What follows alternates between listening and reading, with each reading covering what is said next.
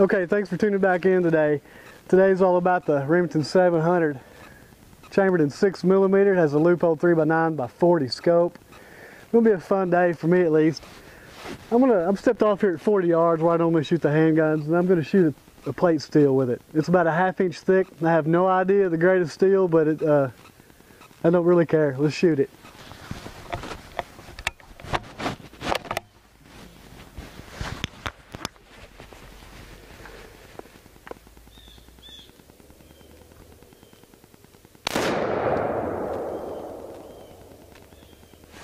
Well, yeah, it's not hard steel. That's a pretty sizable dent. Let's keep going.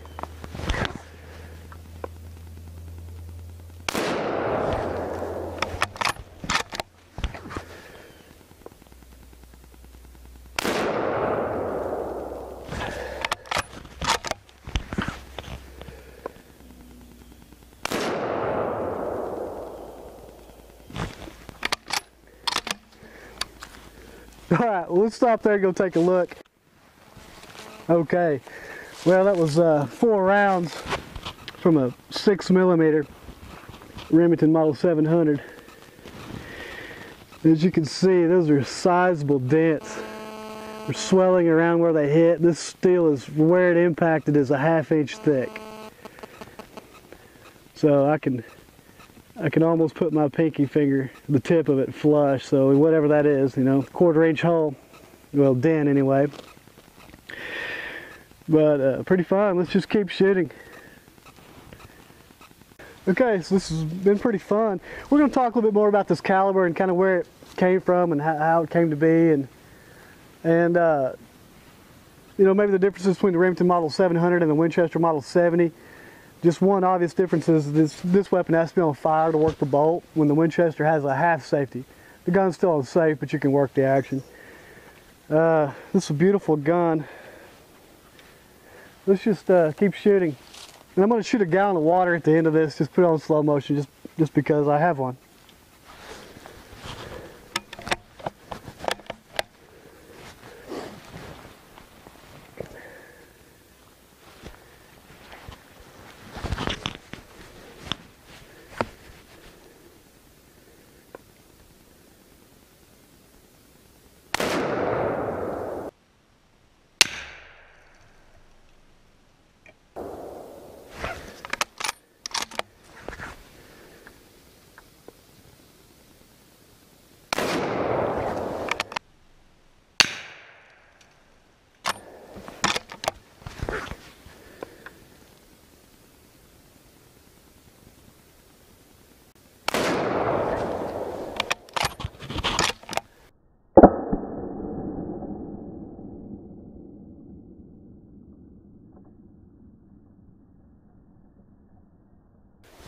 Shooting a swinging target is kind of interesting. I like it.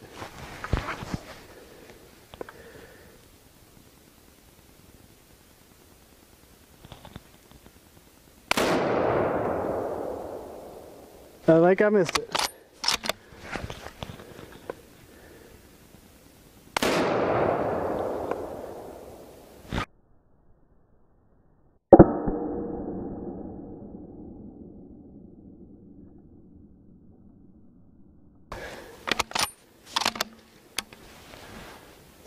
That's a sweet gun.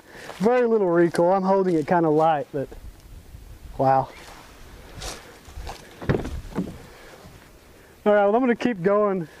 I don't have really anything going today, so I'm going to go ahead and shoot a box of shells and that steel, just beat it up a little bit. If you've seen enough, you want to go to me shooting the gallon of water, or you know, me talking about the weapon and maybe some of the past history on it, just fast forward. I'll go to the truck and lay it on the tailgate like I normally do.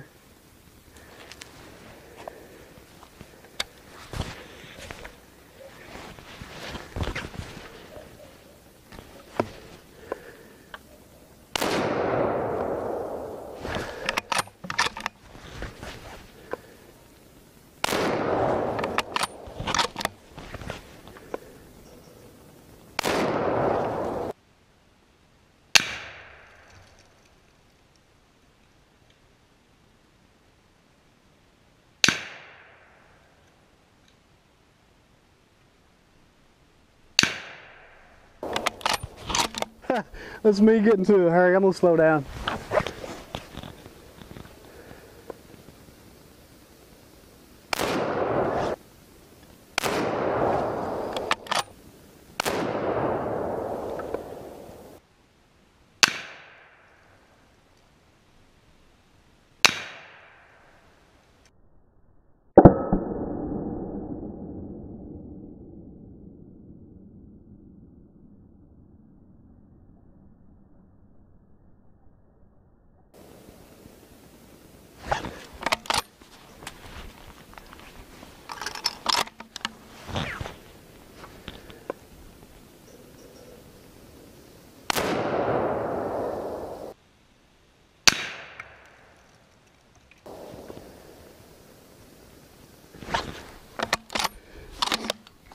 Alright, well, I'm going to pick up all my brass, and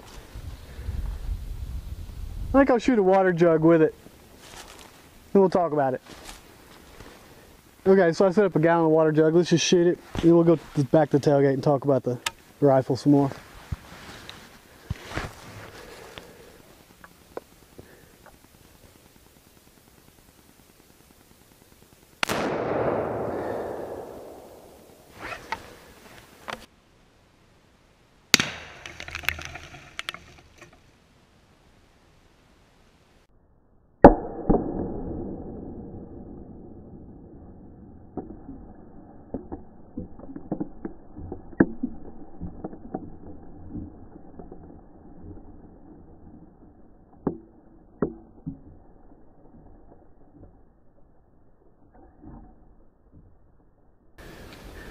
Remington model 700, chambered in 6mm. Remington made a 244. It was probably a fine weapon, but the problem is, the reason why that the 243 Winchester won out over that weapon was because the 244 Remington couldn't stabilize 100 grain ammo. It was because of the rate of twist. It didn't have a fast enough rate of twist to stabilize the bullet. Well, when Winchester came out with the 243, of course that won out. They quit making the 244 and then they went to the 243. Well, this is Remington's competition for the 243 Winchester. This is a Remington 6mm. It is debatable which one, you like the most, or you read forums all day long.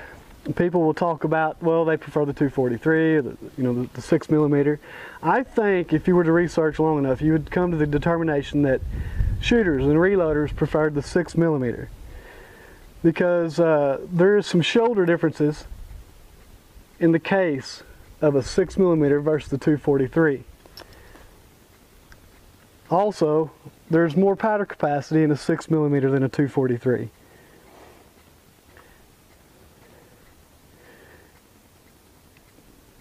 But it basically comes down to personal preference, and also the 243 and the 6mm both stabilize the 100 grain bullet. But you can get a couple hundred feet, more feet per second with the 6mm due to enlarged powder capacity. It's a sweet shooting weapon. I have a tendency to kind of hold them kind of light. Just for video, it just kind of helps me place the bullet, quickly, I guess. I could say I could take my time and a pretty tight group at 40 yards. That would be very simple.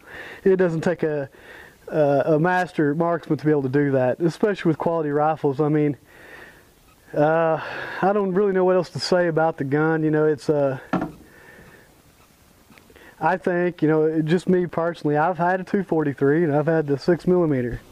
I don't reload, but I like both of them. But for me, of course, this is what I like, the 6mm.